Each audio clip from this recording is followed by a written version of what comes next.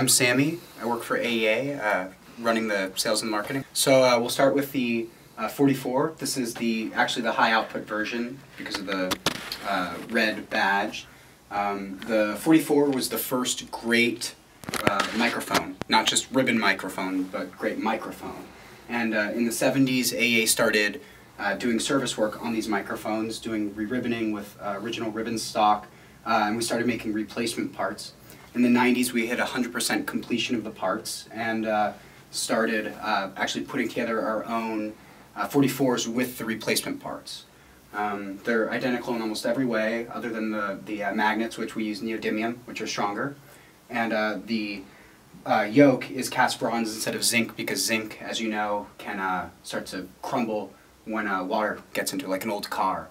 So that's the 44, which is beautiful for anything from recording an entire orchestra, to recording a drum set, to a crooning vocalist who just wants to beef up their voice, or who wants more room sound if they want to go further back.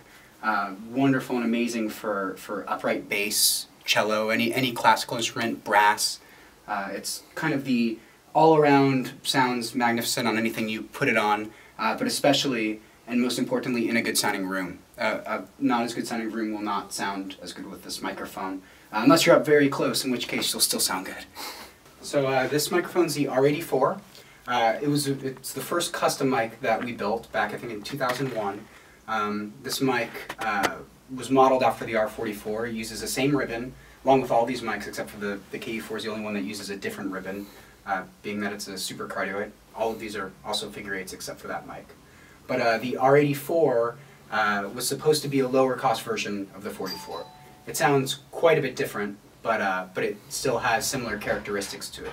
Uses different magnets, different kind of motor design, but the same transformer as well.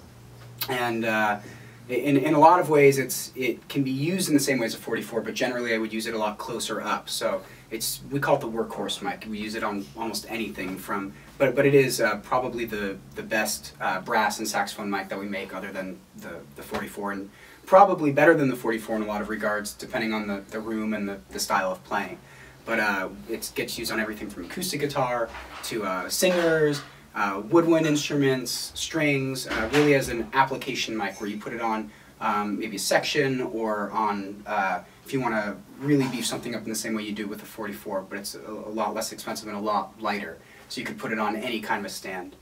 And then the mic next to it is the phantom powered version of the 84, which the only difference, other than it's gold plated, is that it has a buffer board in it and a custom transformer that we have made in Germany that gives you an extra 12 dB of output and keeps the impedance very consistent, so you can use it with any type of preamp that's maybe a little bit noisier, has a nice color to it, but that wouldn't generally work with a ribbon mic, so it makes it a lot more versatile.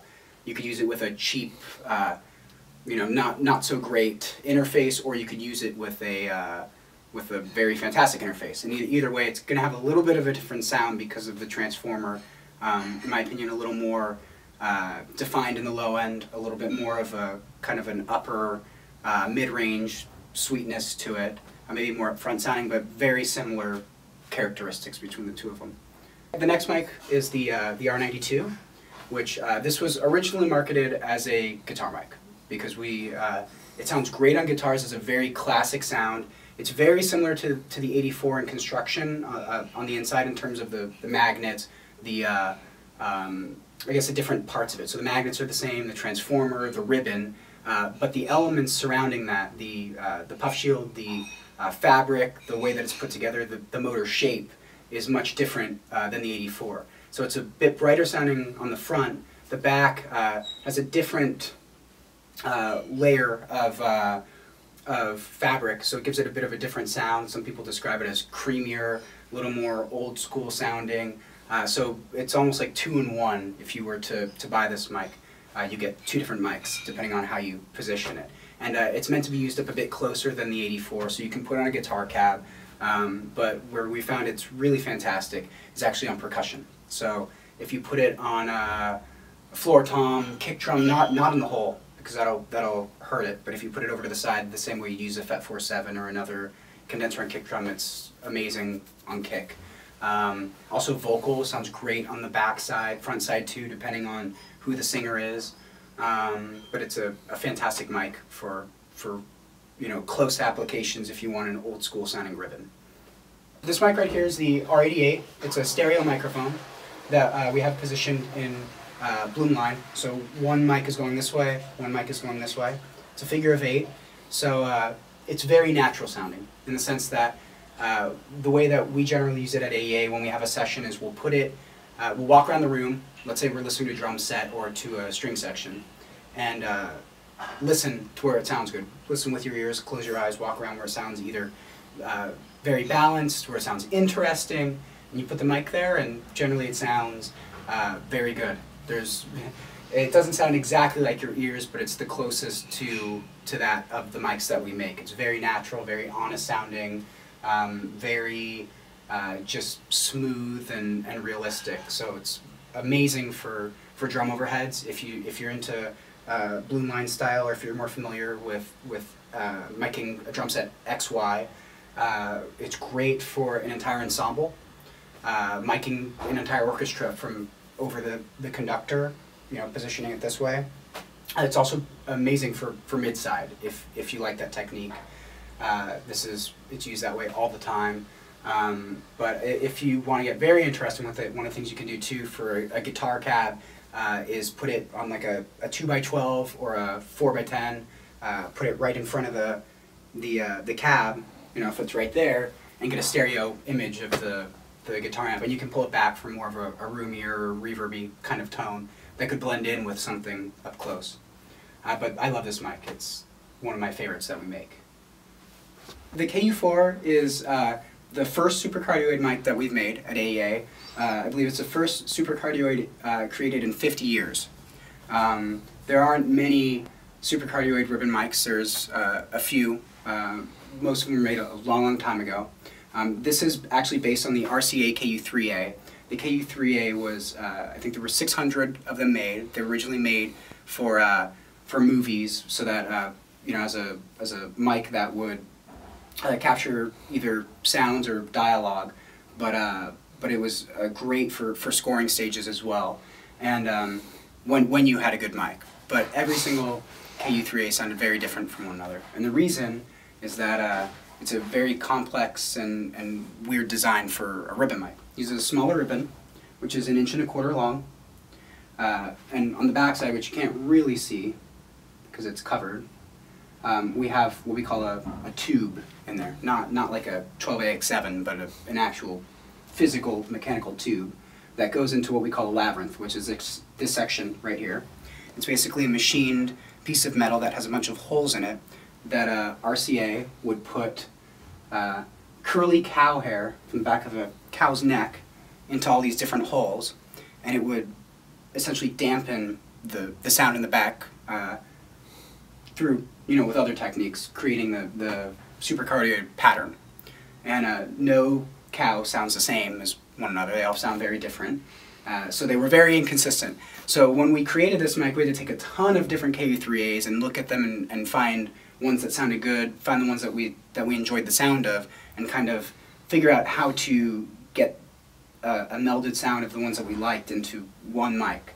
So we were able to do that through 5 years of R&D and of putting it together and trying to figure out how to make a nice sounding supercardioid, and that's the mic we have here.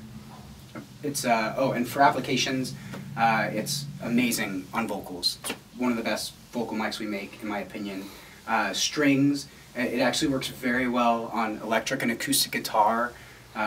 It's a bit different sounding than the rest of these ribbons, where a lot of these ribbons have a very nice and amplified low end. That's very big. This mic is not lacking low end, but it's very balanced from top to bottom. It's very smooth, very natural. There isn't another ribbon mic that sounds like this ribbon mic, and that's what makes it so appealing and so versatile and so different. So it's nice to try one if you ever get the opportunity. The next mic is the N22. The N22 is a different ribbon mic than any of the other ones we have as well. It's part of the Nouveau series, which is our Nouveau series. But essentially this mic uses the same ribbon as the 44, but when we created this, what we wanted to do was make a mic that would work for people who don't have a lot of experience with ribbon mics. But that wouldn't just be catered towards them, it would also be a mic that could be used in a nice studio where you want a specific sound. So this mic was meant to, we call it a near field ribbon, where kind of like near field monitors. Most ribbon mics you want to use from a bit of a distance, whether that distance is 6 inches to 20 feet. The 44 gets equal treble and bass at 20 feet away and proximity effect at 6 feet away. So the second between me and the camera, the 44 would be getting proximity effect right now if the camera was the mic. Whereas the N22 is the opposite of that. We have a built-in pop screen that is the diameter of this little badge at the top. So I don't know if you can see it, but if you hold it up to the light, you can't see the ribbon in there. So it's very well protected. That also works as a mechanical high-pass filter, which in turn allows you to put it up really close on a guitar amp, and it's going to sound very natural without a huge boost of bass.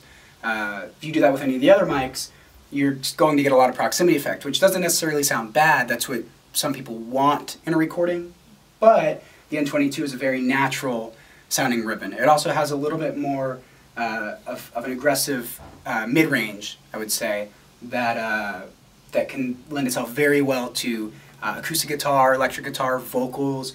It's a more modern sounding ribbon, but it still has the classic characteristics of the rest of these microphones. And then this is the N8, which is the opposite. We call them yin and yang. This one's meant to be used up close. The N8 is meant to be used from far away. So it's designed really for strings, for drum overheads, drum rooms, piano, anything that you would want to use from a distance to really capture an instrument in the room itself, so that you could, if let's say we're in this room and this has a nice reverb to it, this mic would capture that nice reverb of the strings in that room.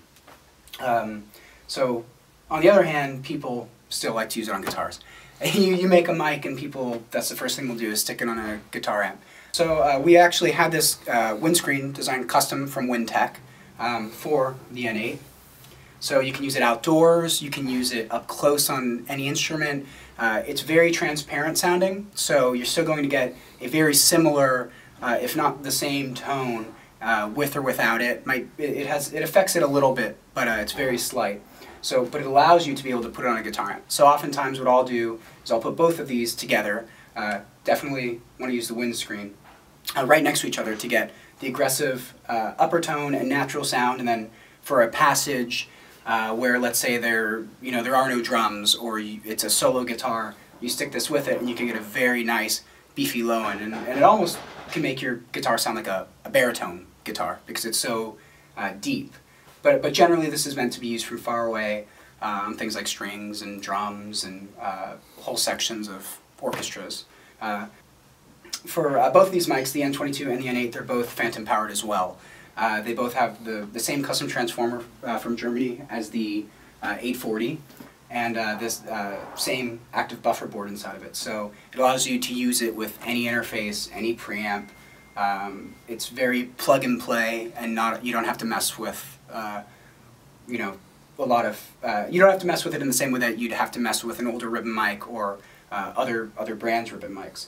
But this mic, we call it the N8 because it's essentially half of an 88, which is the stereo mic. So in fact, when we designed the N8, we took 88 motors and physically cut them down to fit inside of the enclosure, inside of the body of the N8. And I tried the first prototype model, and we had a bunch of different cut-down motors and stuck them all in front of a drum set on a bunch of different applications. I listened, I said, okay, mic's done. That was easy. But honestly, it sounds a little bit different because of the transformer, because of the motor shape is a little bit different. So has a kind of like the 840 to the 84, has a little bit of a sweeter upper mid-range, a little more of a defined low end, and more kind of an upfront sound. But if you were to get two of these and put them in boom line, it'd be very close to an 88.